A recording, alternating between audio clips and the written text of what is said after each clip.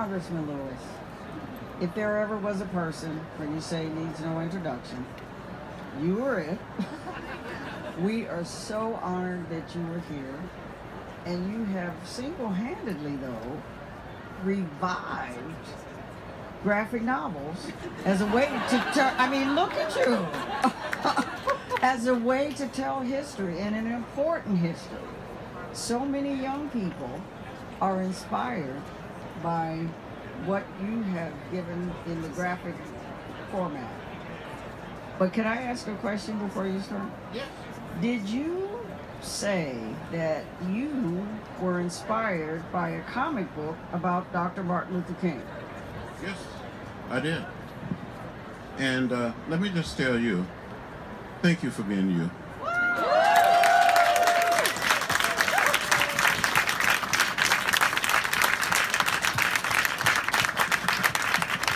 Thank you for being the librarian of the U.S. Congress, the Librarian of America.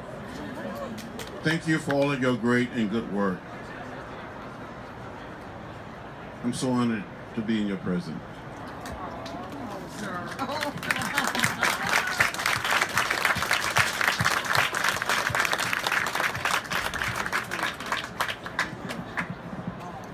We're going to be really, really brief.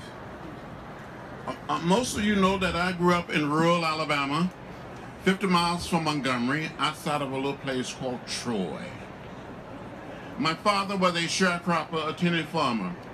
But back in 1944, when I was 4 years old, and I do remember when I was 4, my father had saved $300, and a man sold him 110 acres of land. My family still owns this land today. When I was a little boy growing up, I fell in love with raising chickens. Some of you probably been reading the chicken story. It is a true story. When the setting hen was set, we would mark the fresh egg with a pencil, place them under the setting hen, and wait for 3 long weeks for the little chicks to hatch. I know some of you may be saying, now, John Lewis, why did you mark the fresh egg with a pencil before you place them under the setting hen? Well, from time to time, another hen would get on that same nest, and there would be some more fresh eggs. You had to be able to tell the fresh eggs from the eggs that were already under the setting hen. So when the little chicks were hatched, I would fool the setting hen, I would cheat on the setting hen. And we just give the hen some more fresh eggs and, raise some more little bitties. We call them bitties, little chicks. But I wanted to be a minister, so we would gather all of our chickens together in the chicken yard that you gathered here. My brothers and sisters and cousins would line the outside of the chicken yard, and I would start preaching. And when I look back on it, some of the chickens would bow their heads, some of the chickens would shake their heads. They never quite said amen. But some of those chickens tended to listen to me much better than some of my colleagues listened to me today in the Congress. Don't tell them I said it, but some of those chickens were just a little more productive. At least they produce eggs. When my mother and father wanted a chicken for a meal, I didn't like it. I would boycott the meal.